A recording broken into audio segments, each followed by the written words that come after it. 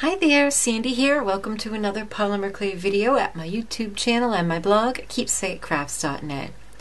Today is part 2 in a series on how to make this wildflower votive holder. You could certainly use these techniques to cover anything you like. In part 1, I showed you how to make 3 types of foliage, and today I'm going to show you how to make 2 types of flowers. So the first flower we're going to make is one that looks sort of like a larkspur or salvia.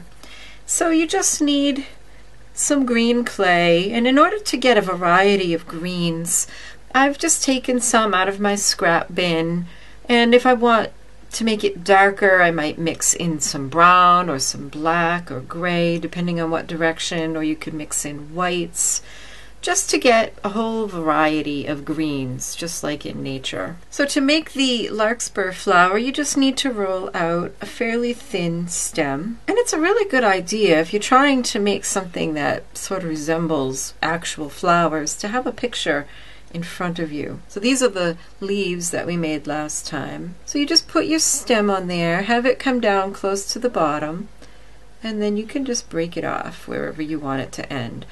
We're starting with the tallest ones on the vase, and we'll work down to the ones that are towards the bottom. So once you have a stem, you can just mix a color that you like, and if you look at pictures, these flowers come in lots of shades of purples and pinks. Salvia is pretty close to this blue that I made with ultramarine blue and a little bit of white and purple. And what you want to do is have a lump of it, and you want to squish it down really firmly onto your tile, so it doesn't move around on you. And then you need a needle tool, and all you're going to do is rough up the clay with the needle tool and get these little crumbly bits.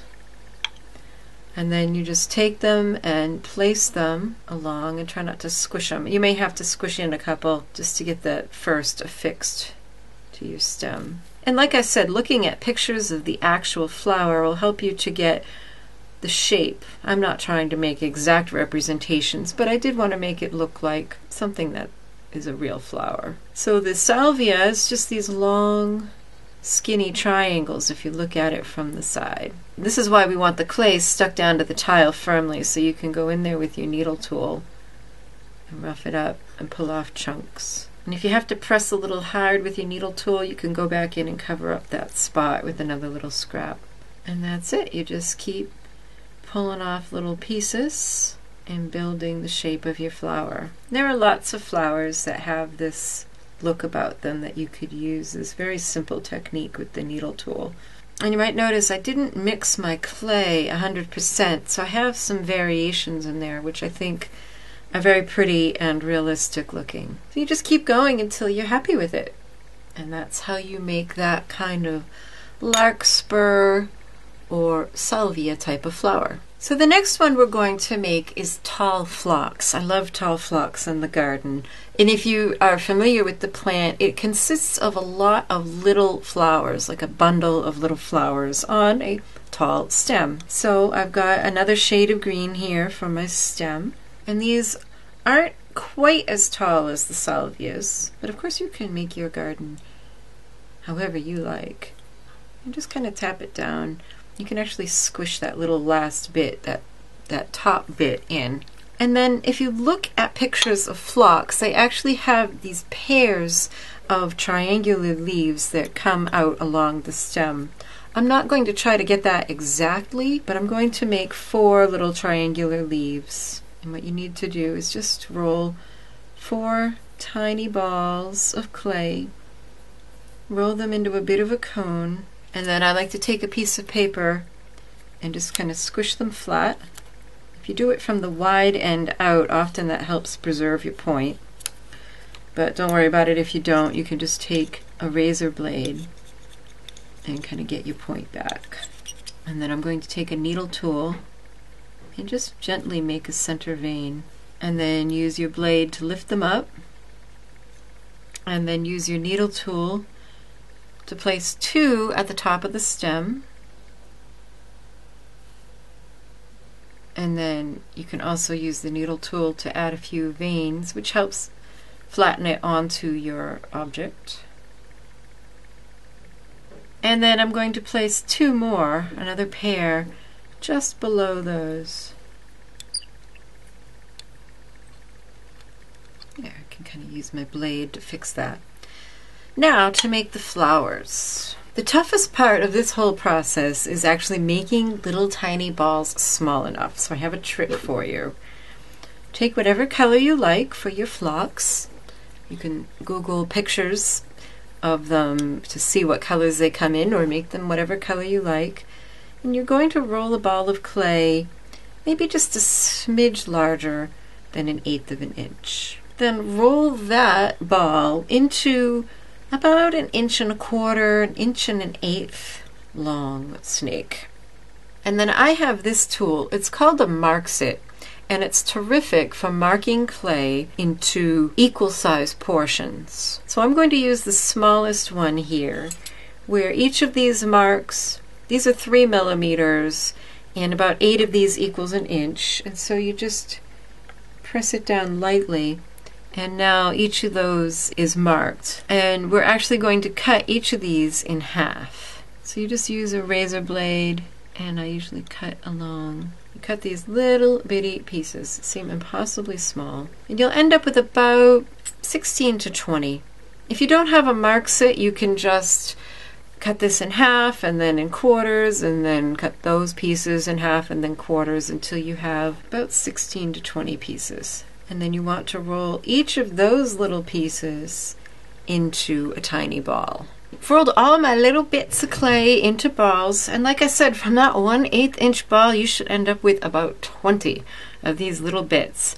And now you just need a 1/8 inch ball tool, and if you lightly tap it to the clay, one of the clay balls, it should pick it up. And the best way I've found to do this is just put the ball in the palm of your hand and then gently press on it with the ball tool. You don't want to press too hard. You want to press on it just to make an indent, and then you use your finger to lightly flick that off the ball tool onto your tray. I'll show you what happens if you press too hard.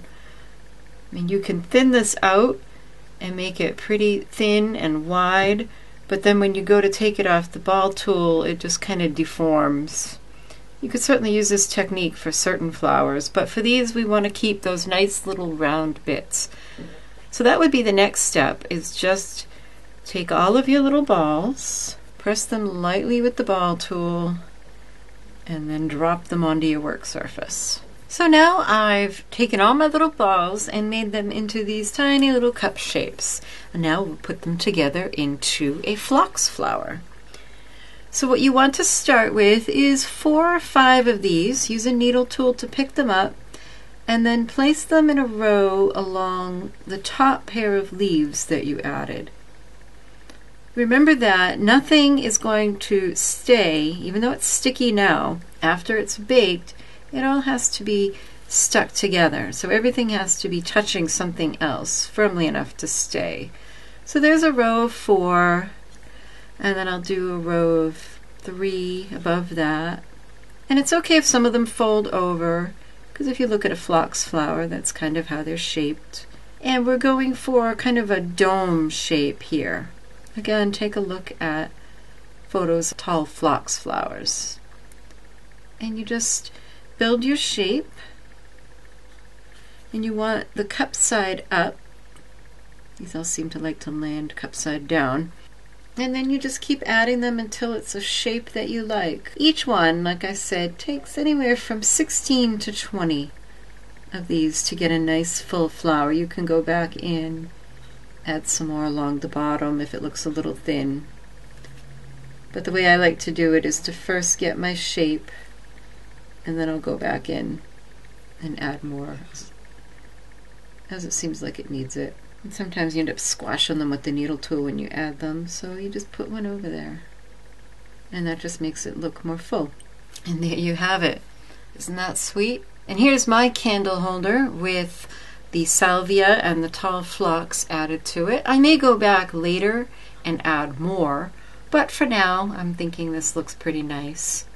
And you can see you can kind of tilt them a little bit in one direction or the other. And notice I tried to connect stems and flowers and leaves with other parts of the sculpture so that when it bakes, they'll all be connected. So for a list of the tools and materials used in this project, you can click here to go to the accompanying blog post. Here's another look at the project that we're working on. I hope that you like this idea and that you'll give some little tiny polymer clay flowers a try. It really is a lot of fun to do. Be sure to check back next week for part 3 when I'll show you how to add some more flowers to your piece. In the meantime, happy creating. Thanks so much for watching Keepsake Crafts videos. If you like this video, please be sure to give it a thumbs up and share. And if you haven't already subscribed to my YouTube channel, make sure you do so you don't miss anything. I upload every Monday, Wednesday, and Friday. You can follow me on Facebook, Pinterest, Instagram, and on my blog. Bye-bye.